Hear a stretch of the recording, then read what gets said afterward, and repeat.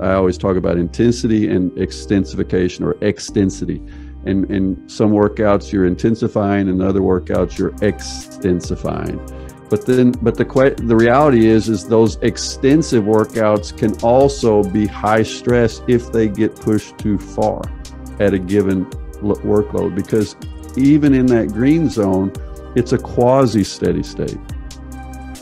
The same happens inside the human body when we talk about intensity and conditioning. There's different states inside depending on how hard we're going. Now there's a transition point, and in exercise physiology we call that a threshold. You've probably heard the word before. Domain. Intensity.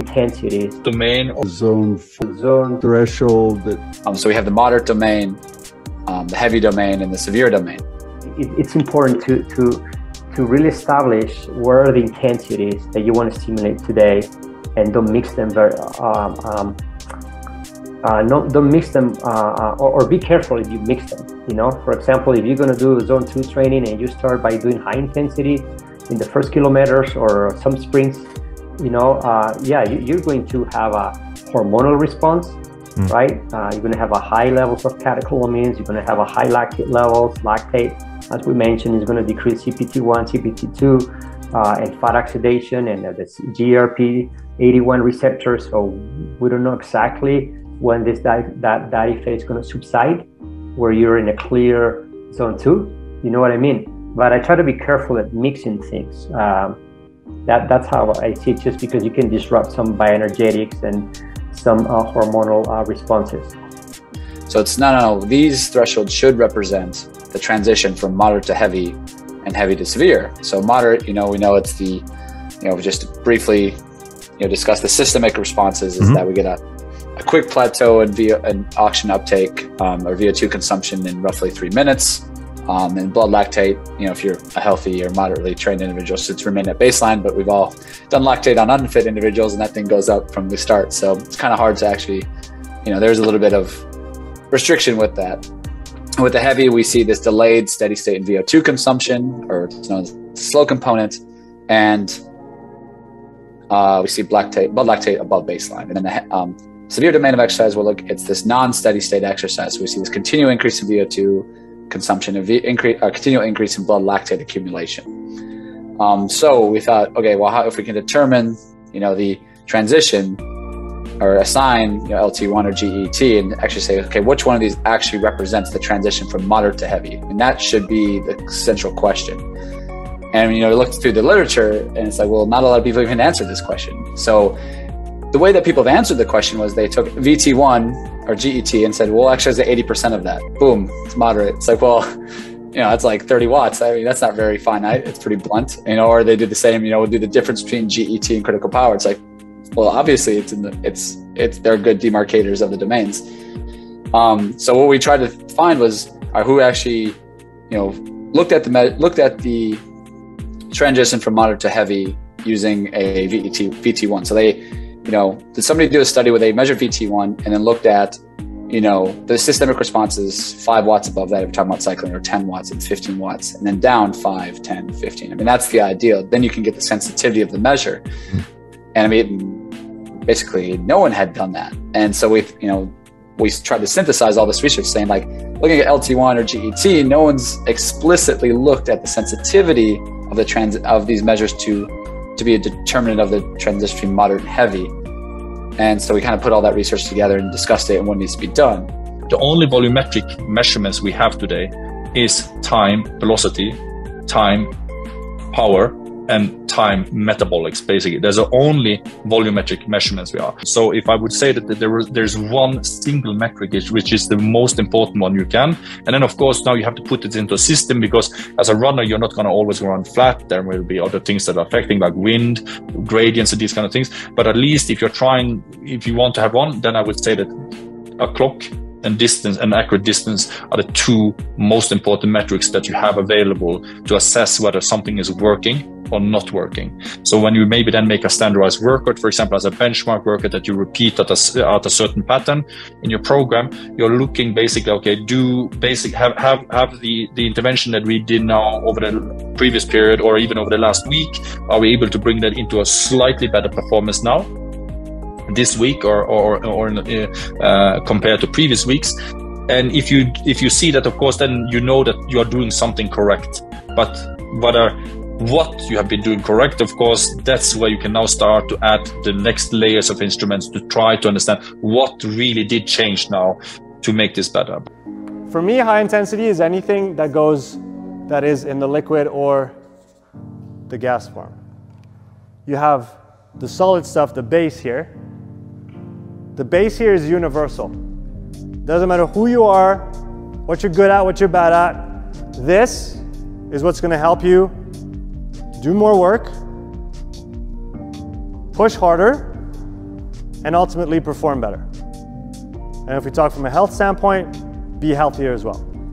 Because this is where you build all the good stuff. The mitochondria, the ability to use fats as a fuel, the ability to open up your veins, arteries, to let more blood flow through, let more oxygen go in and come back out. This is where all the good stuff happens, and this is for everybody.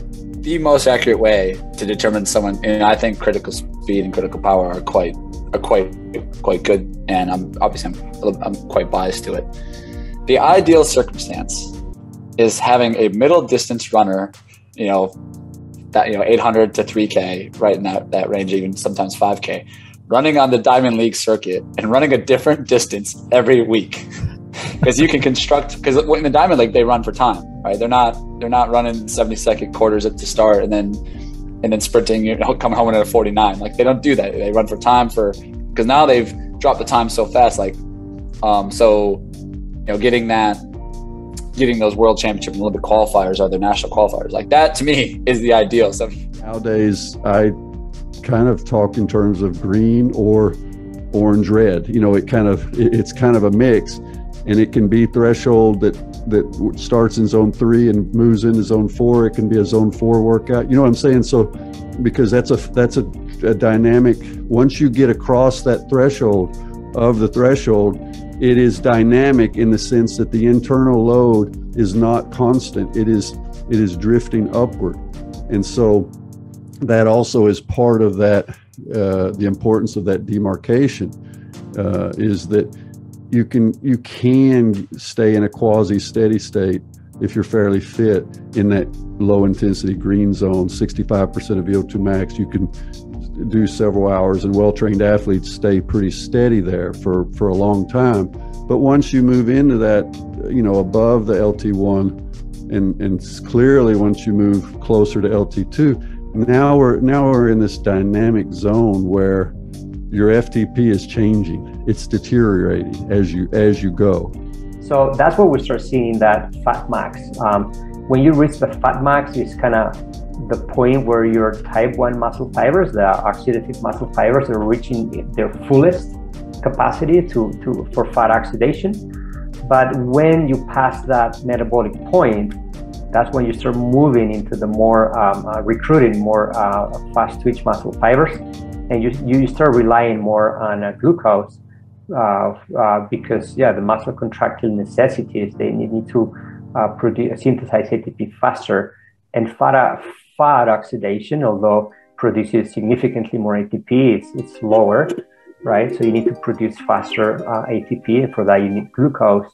And that's where you start moving away from that fat max, and rapidly decreases, and you start utilizing more glucose. So that point, it's quite easy to see in the laboratory, looking at substrate utilization, right? Looking at the fat max, and that I use it as a point where I see, okay, now that the fat max starts decreasing, and sometimes it's a sharp decrease. Definitely that person is already recruiting a lot more fast twitch muscle fibers and relying on glucose, which is also what we also see, right? It's a sharp increase in glucose oxidation and also in lactate accumulation. Do you then? And that coincides with the zone 2. Right. I was going to say is, so because the zone 2, from my understanding at least, the zone 2 goes, I guess, from the top boundary of zone 1 and then all the way to that first lactate threshold or first threshold, ventilatory threshold, however we want to define it. Is it more beneficial then to always work at the top of your zone 2, or should you actually maybe optimize your work and be more around your fat max if that point's a little bit lower, and maybe stay more closer to that optimal fat oxidation intensity when you're trying to optimize your mitochondrial function? And for those who haven't done a lactate test or any other type of test that allows you to determine precisely where those boundaries are and what intensities you should use to train, a very easy way to do it for everybody is to go by feel. RPE, rating of perceived exertion, how hard it feels out of 10. Okay? That stuff should feel easy. 2 to 3 out of 10. You should be able to hold a conversation. You should be able to talk on the phone. You might be barely sweating at the end of it. We're just moving. But we can also think of it the other way, that is not needed before it is needed. So as long as you basically see there's a progress, then you know that, okay, fine, we are on the track. And when things stagnate, that doesn't necessarily mean that something is wrong, but you can already just from time and velocity itself. And if you now do assessment at different velocities and durations, you also now get a profile of the athlete, and you can see whether how is basically the curve of this changing now. Is it increasing in the short domain, or in the longer domain?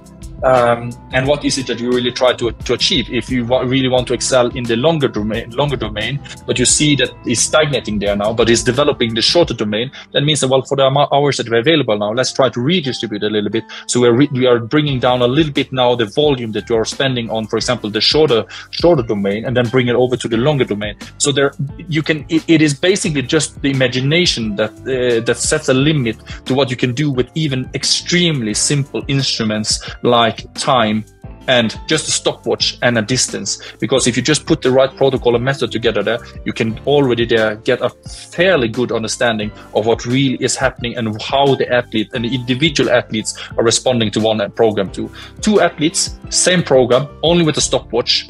You can basically see that, okay, with the same program now, we see that these athletes are progressing more in the short duration domain compared to the longer, and the other athlete the other. And that already there can inform you that you need to start to do an individualization there. So only the imagination that basically has a limit to the creativity, to how we can use even the simplest instruments in developing athletes.